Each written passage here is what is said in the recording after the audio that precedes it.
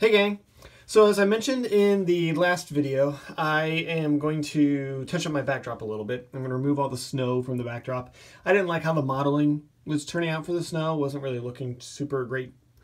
And so I'm going to move the season up just a couple of weeks, and instead of just a little bit of snow on the ground, I'm going to have just kind of a sloppy, muddy mess on the ground instead.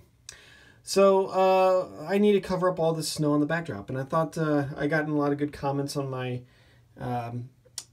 backdrop painting in the past, so I figured I would take this moment to kind of show you how I paint my backdrop. First thing I needed to do was to mix up some paint, and I'm doing it here on this palette paper, and I'm using some raw sienna. I'm using some Turner's Yellow, and I am using a dash of Mars Violet Deep. And that's going to give me the basic color I want for the mud. And I'm going to, and then from there I take a little bit of Ivory Black and a little bit of Titanium White. And that sort of cuts the saturation back on it, darkens it up a little bit, and helps it kind of match the rest of the muddy bits of my layout. If you take a look at kind of this brown slushiness, doesn't look too slushy right now, but it's kind of supposed to look like dead grass and mud and all that kind of stuff. That's the sort of color I'm going for. So, try not to hit anything on my track here. Let's move this out of the way and put my camera up closer to the mountainside there, and you can kind of see what I'm doing. Now I'm just using an old brush, and so it's not going to go on very smoothly, and the paint itself is pretty old as well, so it's going to be a little clumpy and a little gloppy. The first thing I'm going to do is just going to put on a base layer of the paint. So I'm going to go ahead and cover all that white.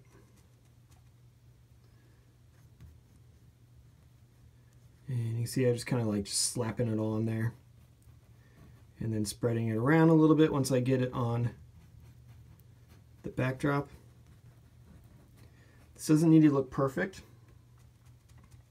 In fact, kind of the messier it is, the better it is, because it just looks a little more random and a little more natural.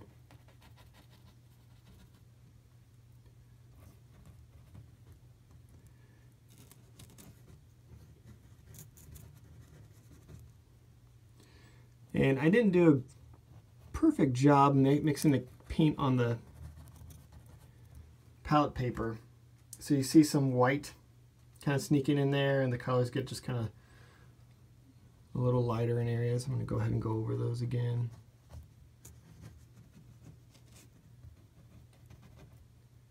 So I could be a little bit more. I got a couple areas over here off camera. I'm just going to go ahead and grab real quick. I could be a little more, do a little bit better job kind of mixing stuff up, mixing paint up on the palette paper itself. But if I don't mix it perfectly on the palette paper, no big deal. I can just go ahead and do it on the canvas. I'm going to go ahead and kind of long side strokes. Kind of start to mix that in with the previous work.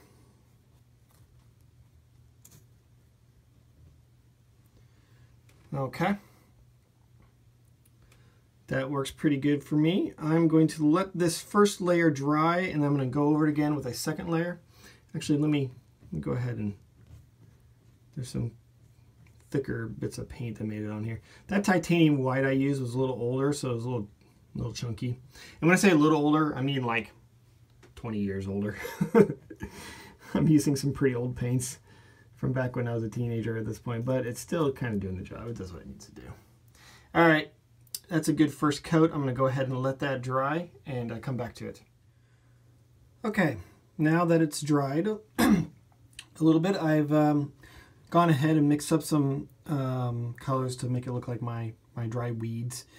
I used, what did I use? I used cadmium yellow and a little raw sienna and some white and black.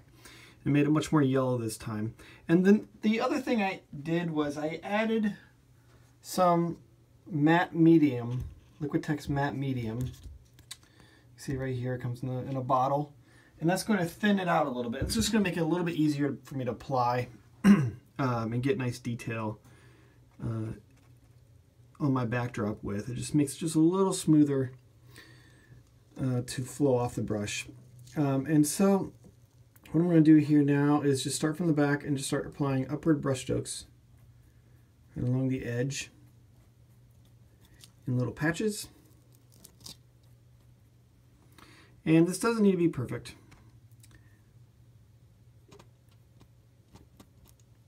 My philosophy for backdrop painting is I kind of like them a little more impressionistic, a little more painterly myself. That's just my personal taste. It tends to give it a little bit of a depth of field, I think, if it's a little more painterly. And that just makes it sort of feel, in my opinion, like it's pushed a little further back and a little further away. I just like it. And because one advantage of doing it this way is I don't need to be super detailed in my painting. I'm just going to do, for the benefit of this video, just this section right here. So I get some in the back and I get some up front. Okay. Now what I'm going to do is I'm going to add more matte medium, just straight matte medium. Let me see if I can show you here. Oops, sorry about that. I got this little puddle of matte medium here. I'm going to add just some matte medium to the brush. It's already got the yellow paint on it. You can see the yellow paint right there. And at this point, I'm going to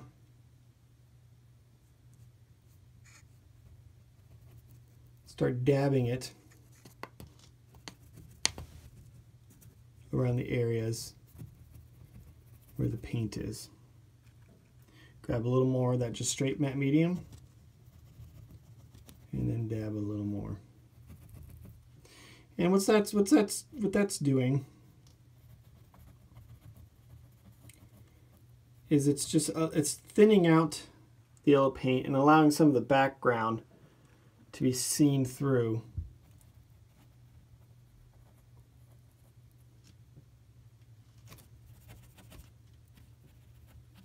And so it's kind of looking, it's giving a little bit of a blotchy look.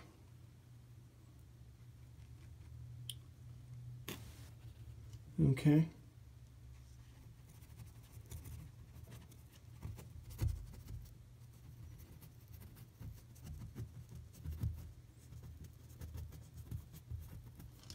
You see that kind of blotchy look.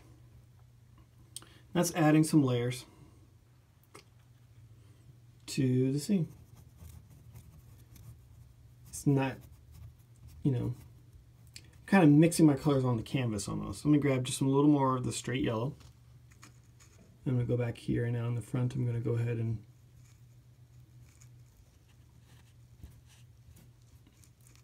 put a happy little bush.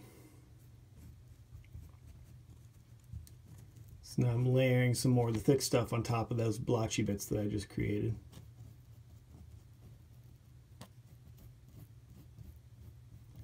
And I'm making little upward motions.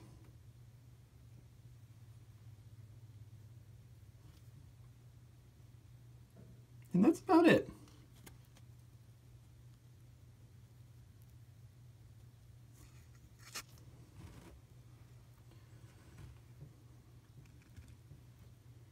Grab some more of just the matte and come in here.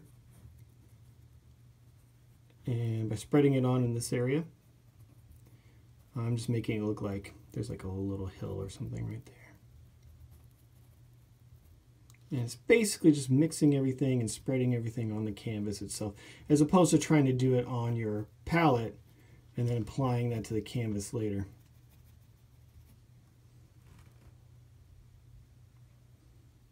Okay.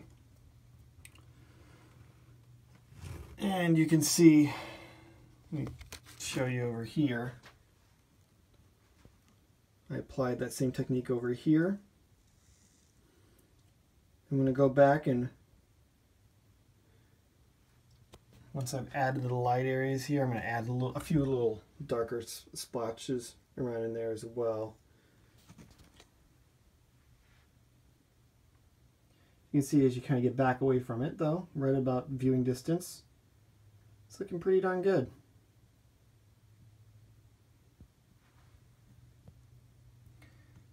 All right, we'll come back for one last pass once I lay down the yellow here.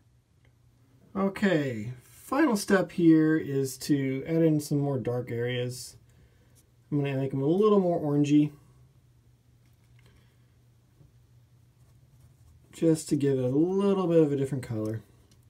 And same technique as before.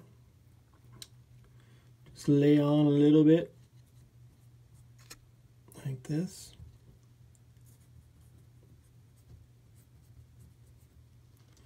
And then grab your matte medium and spread it around a bit. It's going to just make it a little more shadowy.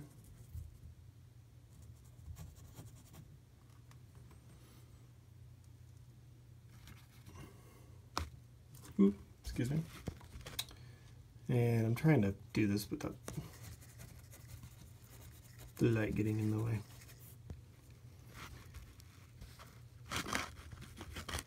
Let's try it from that angle. Ooh, I'm about out of matte medium.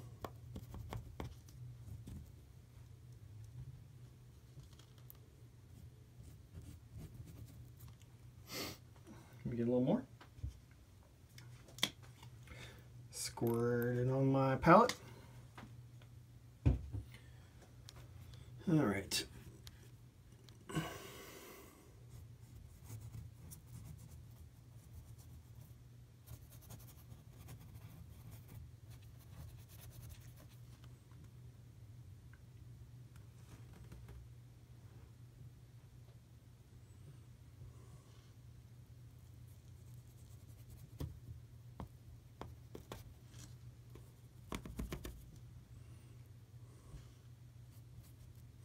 And now I'm just going to go kind of side to side.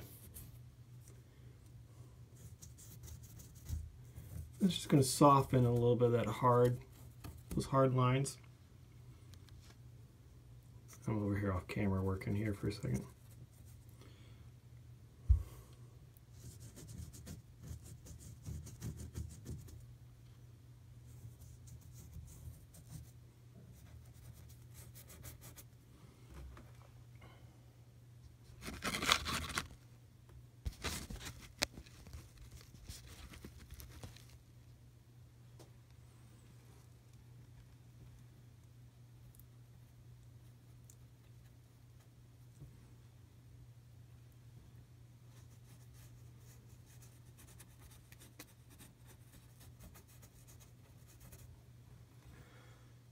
Just adds a little more depth and a little more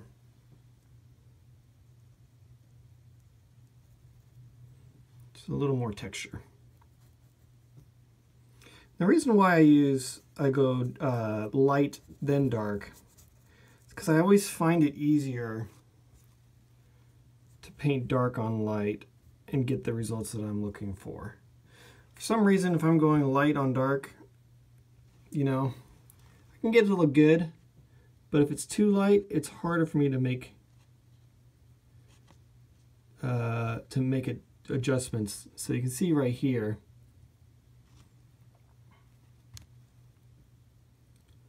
you know, I've got this light on this dark, and it just tends to start turning into a big sloppy bright mess.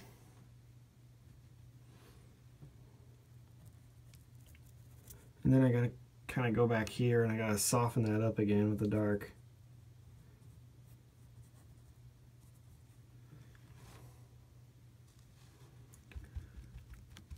I'd rather have shadows and really bright highlights on a backdrop, because at least shadows don't tend to call attention to themselves like a really bright highlighted area that says, hey, look at me, I'm in the sun. Okay, now my final step is to take some almost completely black. We're gonna go pretty black here. And while everything's still on the canvas and drying, we're gonna go ahead and stick that black in that area there. Then grab some matte medium and go over it and kind of rub it in. Just like that. Now that matte medium is going to look a little white, but it'll dry. Come over here and do the same.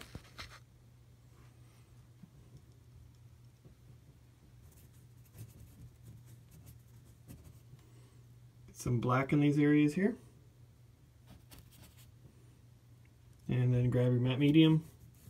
Nice horizontal strokes. Horizontal is the key here.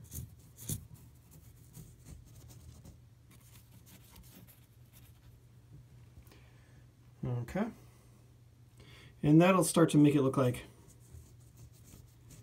that muddiness that I was talking to you guys about earlier that I was looking for out of this.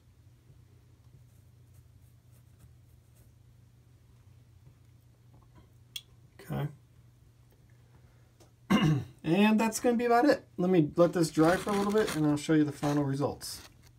Okay. Paint is almost dry, so I wanted to show you what it looked like. Pretty good, I'd say. I really like it. I think it looks a lot better than it did before. It's got a lot more depth to it, a lot more detail. So remember, start light, upward strokes. Start in the back, work your way up to the front. Change it up with a little bit of a different color. In this case, I used orange. And then in the front, take some almost pure black, spread it on your canvas there, and then with some matte medium, horizontal strokes, it gives you that kind of muddy look. Yeah, I think it looks pretty darn good. So just to give you an idea what this looks like with some more finished scenery, there you go right there. Same technique on this back wall here, and I think it looks pretty darn good. You can see how it blends nicely from the back into the foreground scenery there, and I like it. In this particular one, I added the dark shadowy areas right here and right here where the tracks kind of hit the backdrop, just because they kind of had a sharp line where it hit the backdrop before. So by adding these kind of shadowy areas in this area here, it helped push that backdrop just off of the tracks a little bit and give it just a little bit more space before those tracks hit the backdrop. I mean, if you look at it up close, you can see they're right up against that backdrop. But by adding some shadowy areas there, and that's some mud in that area there, looks pretty good. Nice depth. The backdrop looks much further away from the tracks than they really are. Cool. Alright, well, if you have any questions, leave them in the comments. Give me a like if you'd like as well. And I hope you liked what you saw. And for more on my painting techniques, go to my blog, MFT Radio. Oh, I almost said MFT Radio. MFTrailroad.com. That's MFTrailroad.com. And do a search for backdrop painting, and you'll see a long post I did when I painted the original backdrop on my railroad. You can see how I did that. Okay. Alrighty, man. Looks good. I'll see you guys later.